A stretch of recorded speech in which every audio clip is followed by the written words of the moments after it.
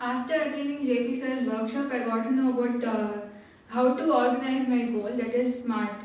Specific, measurable, achievable and realistic and time-bound goals. What's your name, dear? Mention the name. Continue. My name is Divya. Okay. I'm a BCom graduate student who has worked in a consultant firm in 2 years as a junior account executive. Now I'm practicing, now I'm studying CA and I want to practice CA in the future.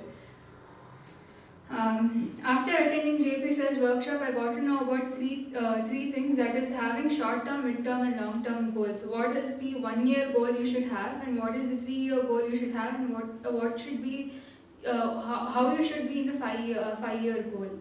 And one important aspect that I learned is having 4 things in mind to have a balanced life.